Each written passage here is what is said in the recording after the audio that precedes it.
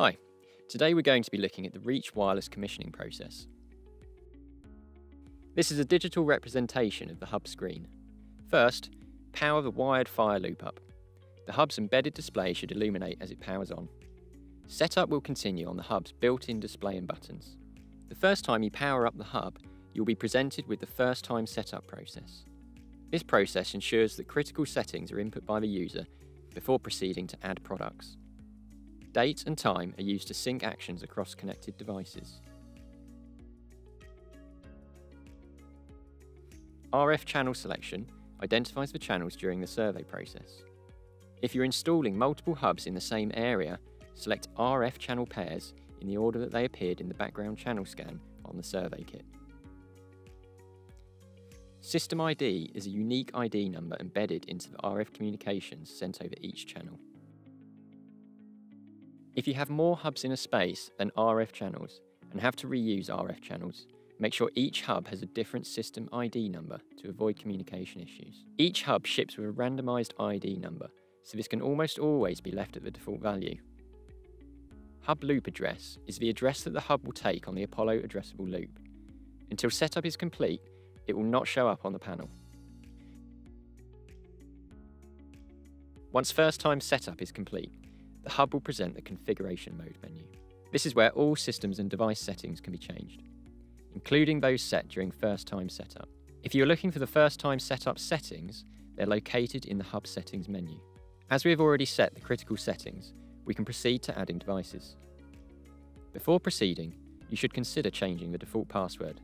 This can be done within the hub settings menu. As this is the first time you've powered on the hub, a default password of 001 is issued. This will be needed after completing setup to change the settings again. You connect a device to the hub from the configuration menu. Navigate to the device menu using the buttons and press enter.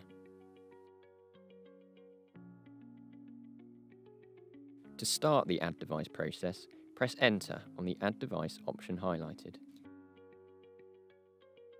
The first action is to set the device into pairing mode.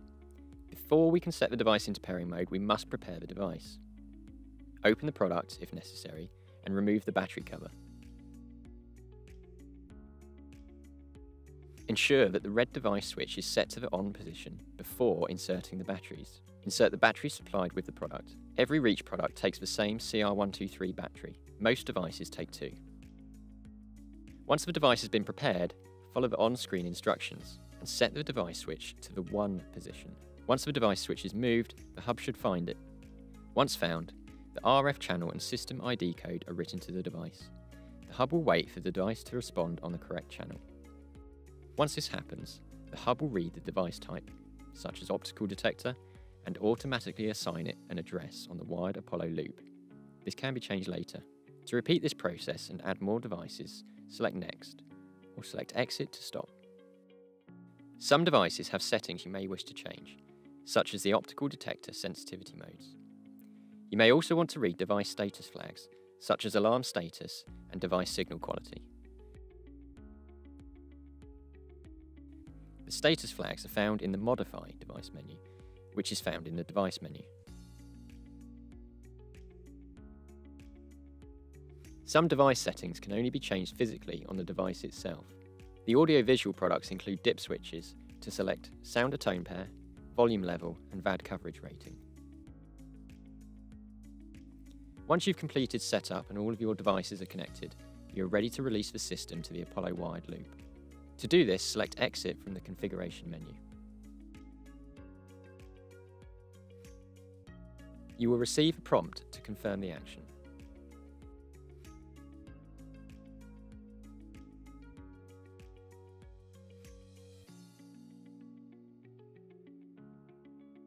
Once you confirm the action, the hub and all of the devices you connected to it will be announced to the wired fire panel. You will also be presented with the main menu.